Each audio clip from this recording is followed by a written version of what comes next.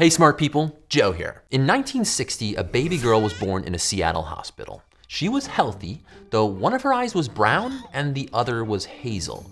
And her organs were a bit unusual as well. On one side of her body, she had an ovary, and on the other, what looked like a testicle. Strangest of all, when doctors tested her blood, they found a mix of two blood types. The genetic tests revealed that the cells in the girl's body came from two distinct individuals, a male and a female. This girl was what we call a chimera. So how did this happen? Well, her mother had been pregnant with fraternal twins, a boy and a girl, who had fused into one embryo, resulting in a single healthy child. Now, doctors used to think that chimeras were extremely rare, but as genetic testing has become more widespread and advanced, it turns out there's more chimeras out there than we thought. In fact, you might even be one.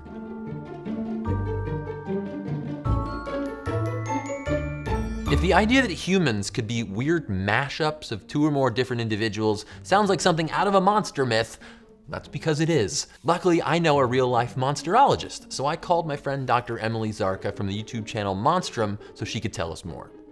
The word chimera comes from the name of a great mythological beast in ancient Greek mythology, the Chimera. Said to have the body and head of a lion, the tail of a snake, and the head of a goat placed randomly in the middle of its back, the monster first appears in the Iliad. The Chimera is killed, but because of her impossible hybridity, we've carried her name with us through the centuries. Thank you, Dr. Z. I just want to point out that Emily really does study monsters for a living, which is so cool, and you should definitely watch Monstrum because it's awesome. Now, in biology, a chimera is not as scary as in the myth. It simply refers to an individual who is an amalgamation of two or more genetically distinct individuals of the same species. No goat heads growing out of their back or anything. Now, for humans, this means a person containing cells from two or more different people. The little girl in our example is called a tetragametic chimera because 4 gametes, or reproductive cells, came together to create her. 2 of her father's sperm fertilized 2 of her mother's eggs, resulting in 2 embryos that merged into 1. Now, the fact that the 2 original embryos were of opposite sexes made this case of chimerism easy to see on the genetic level. But sometimes there's nothing obvious indicating a person might be a chimera. This story is super messed up. In 2003, a woman named Lydia Fairchild nearly lost her 4 children because DNA tests said she wasn't their mother. Now, a person inherits half of his or her DNA from each parent, so a mother and her child should be at least a 50% match. But when authorities tested DNA from her skin, hair, and saliva, it wasn't a 50% match with her kids. She shared much less than a parent should. So authorities accused Lydia of kidnapping kids that weren't hers. But then researchers looked at cells from Lydia's cervix, and that DNA matched her children. And because of these results, the court allowed Lydia to keep her kids. Lydia was a chimera too, but in her case, 2 female embryos had fused in the womb. She was her own fraternal twin sister. Now, genetically, some parts of her body made her the kid's aunt, while others made them her mother. Now, these sound like 1 in a million cases, but recent research shows that chimerism is far more common than we once thought. In 2012, a group of researchers examined the brains of 59 women who had died, mostly in their 70s. They were looking for a gene that was found only on the Y chromosome, a chromosome that a biological woman's cells shouldn't even have. But they ended up finding the gene in almost 2/3 of the women's brains. These women were chimeras. They had cells with male DNA. And that male DNA most likely came from sons the women had given birth to decades earlier. Scientists learned that during pregnancy, some cells from the fetus enter the mother's bloodstream and migrate to various organs, and they may stay there for decades, mixing with the woman's own cells. This can even occur during pregnancies that end in miscarriage or abortion.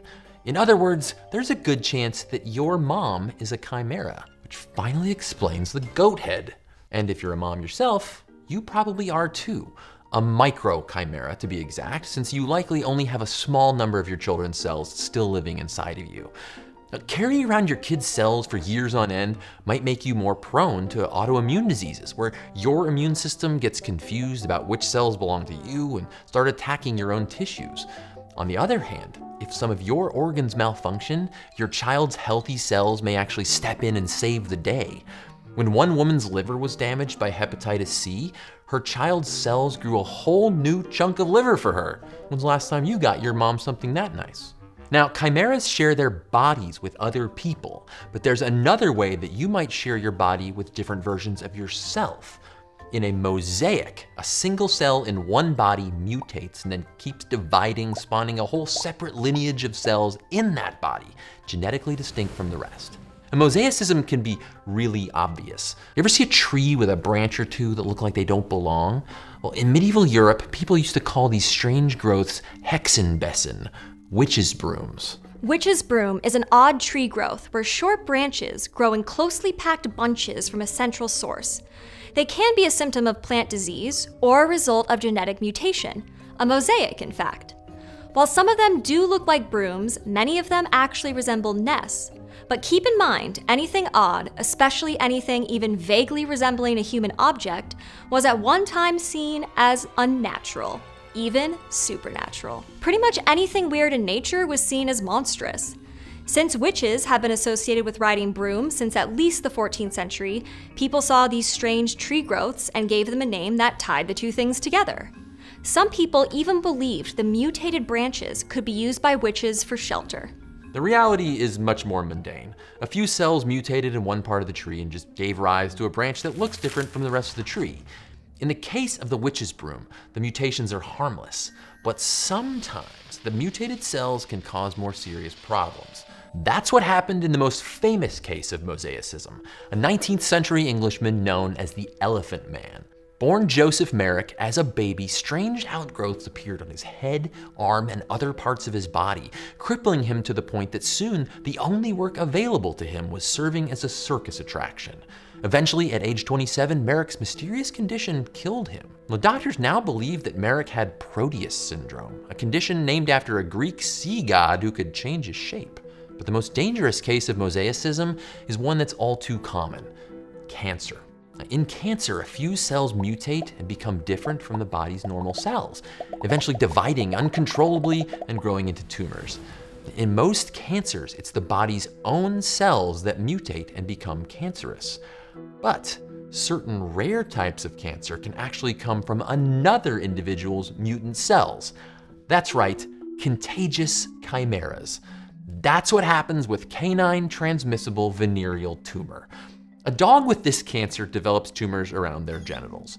When this dog mates with a healthy dog, because dogs just aren't that picky, some tumor cells jump over to the healthy animal and soon they're growing tumors on that new dog. These tumors grow in the bodies that carry them, but they didn't come from those dogs' bodies. The tumors are genetically distinct from the host. They're actually a piece of another dog that's been passed from dog to dog to dog back through time. Scientists trace them to an ancient canine who lived about 11,000 years ago, around the end of the last ice age.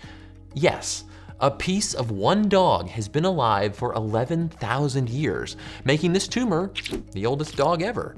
Another chimeric cancer is threatening Australia's Tasmanian devils, which are now an endangered species.